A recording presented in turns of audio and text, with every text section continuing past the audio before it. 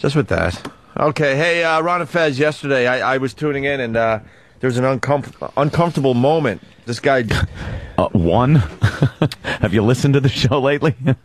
Most of it I don't find uncomfortable. I like it. Really? I just like it, yeah. I love it. It takes a lot for me to be there's uncomfortable. a little uncomfortableness there with between Earl. What happened with Earl? And well, apparently nothing. Ronnie is always getting on Earl's case because I don't know. Earl doesn't seem to do as much as Ron would like him to be doing, which is anything. And Fez now is for some reason in the glass booth. Fez is? Yeah, Fez now sits in the glass booth, and Dave sits out here. Yeah. I don't know what the arrangement is. It's like they rolled a dice and decided to just move everyone around. What the fuck are they doing? I believe Fez is the EP now. The executive producer.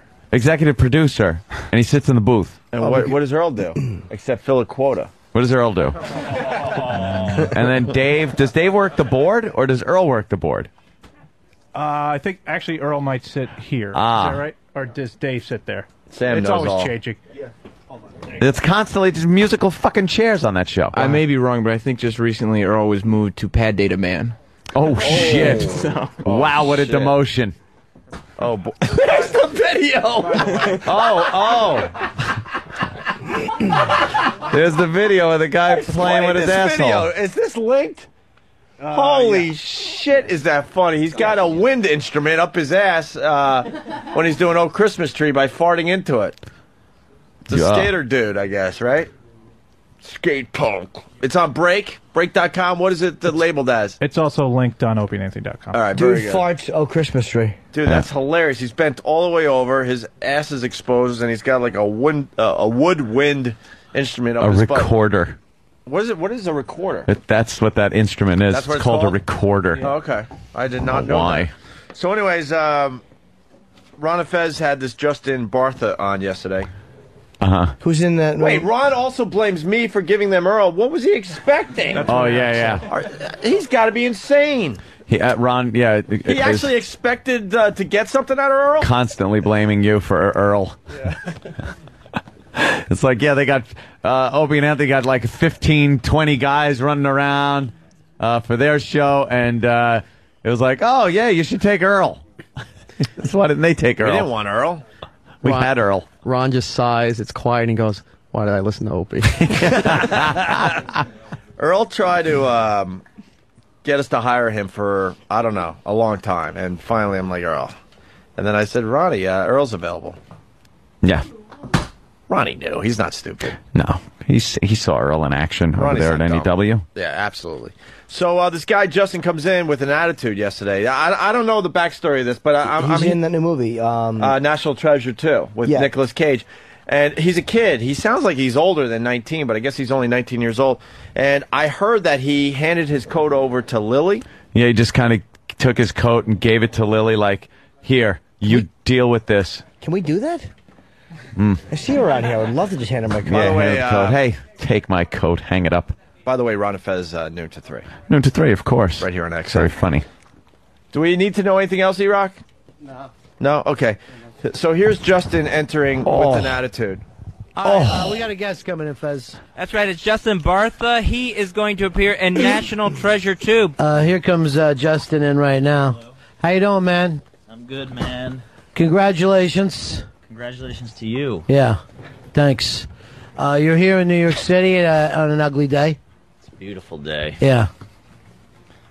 This is going to be an easy one with Justin. I mean, you're picking up with that? Yeah, he doesn't seem to be arguing every point. Jesus Christ. Yeah. I just get into the studio. Call Breen and say good work. Okay. Yeah. Justin's here.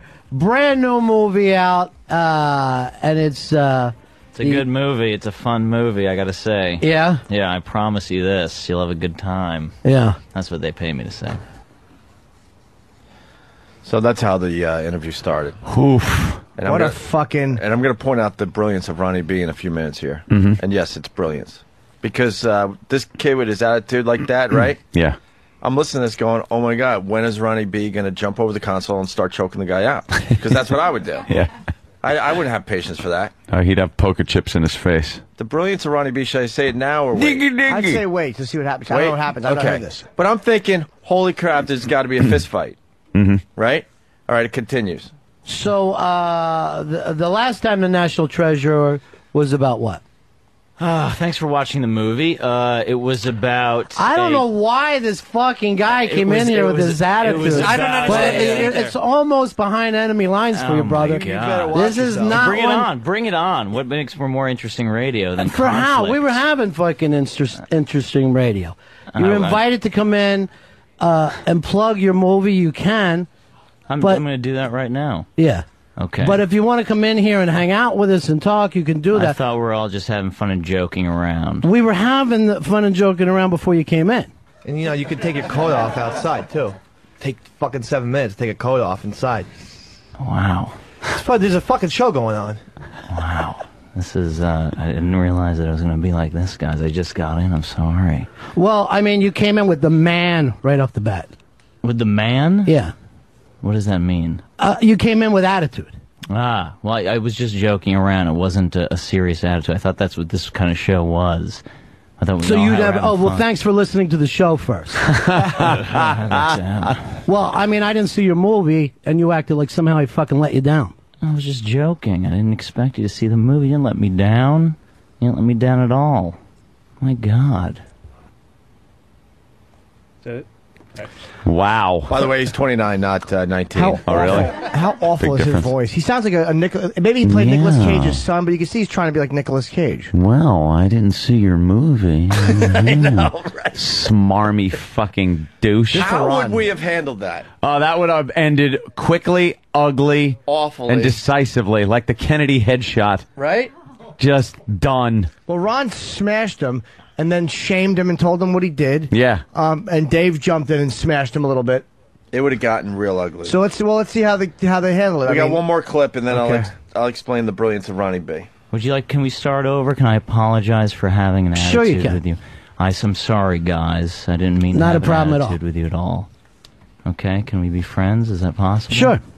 Okay. So tell us all Let's about your start movie. over. Okay, it's a sequel to National Treasure, which is a movie that came out a few years ago, and it's starring Nicolas Cage, and it's a treasure hunting movie. It's an adventure movie in the spirit of Indiana Jones. All right. Now, I did see the first one. Okay. And that one was all about Philadelphia. Right. It was. It took place a lot in Philadelphia. Yeah. and all So that. this one, what happens? Well, we go international. In this one, we go to London and Paris, and it's a lot bigger in scope, a lot more action, a lot more adventure. All right. Yeah, we're not going to be able to get over this, are we? No. Is it too tense for you? Not at all. I'm having a great time. Okay. That's it? That's great. How great is that? Okay, we're not going to be able to get Now, over this. That would have been it for us, right? Over. Right? That would have been it for us. I'm gonna tell Ronnie to his face. Ronnie. Hey, buddy. We're replaying that very, very tense moment you guys had on the show yesterday. Oh, from the kid from whatever the movie is? Yeah, from Search National for Treasure 2. Whatever. Right. Way to diss a great actor, Ron. Yeah.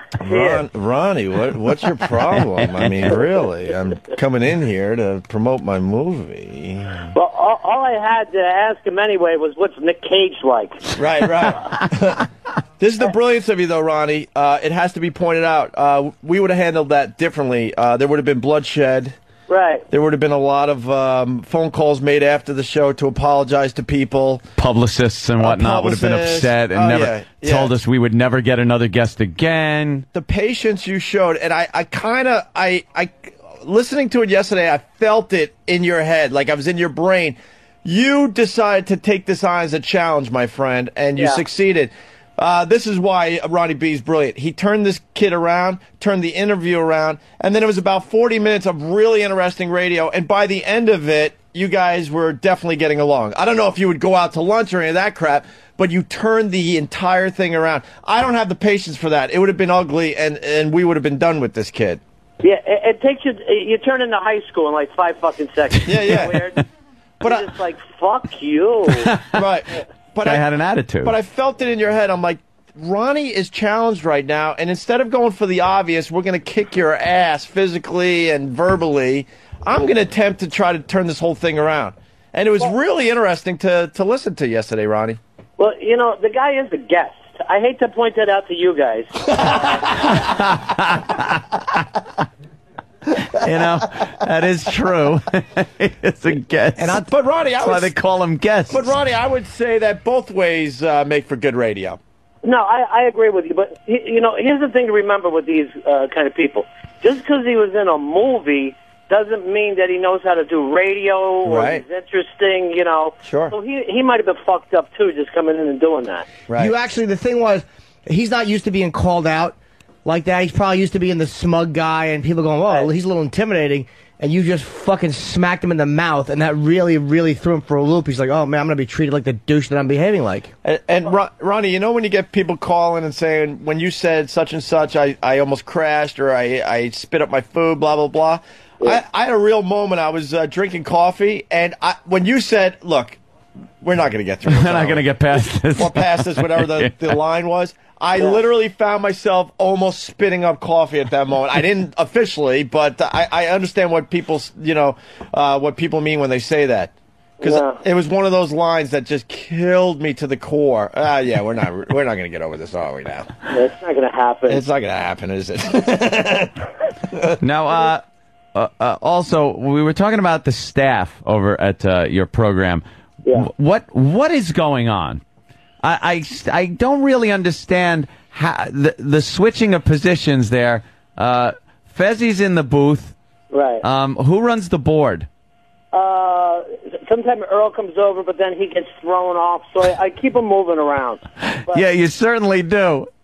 Fezzi has gone through a weird period. I don't know whether you could pick this up listening, but he would start to cry a little bit on the air. Oh, wow. I never noticed that. Yeah, he's good at hiding it. Yeah. So he got a new thing that he felt safe in the other room because it's smaller and more comfortable. That's a very, very healthy thing that he's doing. Instead of confronting it and dealing with it, to just get into an even smaller and smaller environment until you can't get him out of probably his own house. The beauty of it is somehow he keeps the show named after himself. I don't know how he's pulling it off. He may be the smartest guy in the history of radio. Ron and Fez, and yet I don't hear Fez. Yet the Fez part is fading away in front of our eyes. But not his paycheck. His paycheck. It's like Earl with an enormous paycheck. It's really worked out well for him. Is Fez losing his mind? What's happening with Fez? I think losing is the wrong word. It's gone. Oh, really? It's gone? Yeah, Totally it's gone. Whether it's the cat shit brain worms. Yeah, whatever happened. Whatever. What? You know? He's got brain worms? Well, we found out through the Ron and Fez program that cats give off these parasites. Right. And they can make you lose your mind, and that's why there's crazy cat people, because they have so many cats that they go crazy really quickly. Don't have a cat. That's the big Well, cat scratch fever is a real thing. Absolutely. Well, yeah. I mean, Ted Nugent sang about it, but it's a real thing. But it's these parasites that get in there and eat away at your brain, and now maybe Fezzi's dealing with some of that too with his cat, because the litter box is in the house, and it was a cat that was an outside cat. Yeah. Let's face it, we have thousands of excuses. Oh, yeah. There's something wrong. When Fez is officially put in a hospital, are you guys going to continue the Ron and Fez show with, like, ISDN lines? Absolutely. Oh, good. Good to hear. Unlike you guys, I really believe in that whole for better or worse thing. Yeah, you really are sticking through thick and thin. God bless you. You're not going to read about me in the Post like you do some people. I'm his life. You're a good egg, Noonan. Yeah, what are you going to do? Get on there and eke out another show every day. I missed the Post reference. Was I supposed to get that? About Anthony? Yeah. Because he had a Yeah, remember? For better or for worse. Oh, Remember my Jesus. big divorce? Ronnie, I'm slow today. When I'm I sorry. couldn't remember the anniversary of our wedding. Yeah, okay. Because I mixed it up with Capistrano Swallows Day when the Swallows come back to Capistrano. So basically, It's a Ronnie little was saying embarrassing. that he's married to Fezzi. I didn't. That's the part I was confused by. Okay. That actually couldn't be. Hey. That wouldn't be as far fetched as if we were, married. Let's say. Yuck. Definitely wouldn't be as far fetched because at least one person in that relationship wouldn't have a problem with it. Let's face it, we'd all fuck. Right. Hey, you think we, Ronnie? You think we can get this Eastside Dave Roland fight going or what? You know, Dave is ready, but I think he's a little outmatched. I think Roland is a shocking kid. He's coming up. He's an up-and-comer, and everybody cares about him. I suggest... Day, Roland wrote me a letter that he loved me, so it was very weird. Yeah. Wow. I suggested like a mud wrestling or hot oil wrestling, something a little safer. Well, believe it or not, Dave's a goer. He's ready to go out there and do this, no matter what it is. Roland impressed everybody the other day. And, Ronnie, I said it on our show earlier, and I got to step out of character and tell you this is... Oh, it's Opie. No, it's Greg. Yeah, this is Greg Hughes, the actor that plays Opie on the Opie and Anthony show. I apologize for what Roland said about Casey's baby that's not born yet. Well, it's very, very big of you to take that stand. That's really, really mean. No, I really thought that was a little over the line. Oh, my goodness. They just made a big announcement the day before. Everybody's all happy. Yeah. And then Roland comes rolling in with just the worst thing you could possibly say. Yeah, that was a little too much, I thought. Roland is not a man to be toyed with. No, but... no. But here's the thing. We're men of science. We're not men of superstition. He doesn't have these abilities. Yes. You know? Ronnie's take on the whole thing is, he can't make it happen. That's right. So no matter what he says, it's okay. All right. But suddenly people act like something will happen because Roland wished for it. Right. Right. All right, Ron. Ronnie, you're a great man. Well, thanks, fellas. Noon to 3.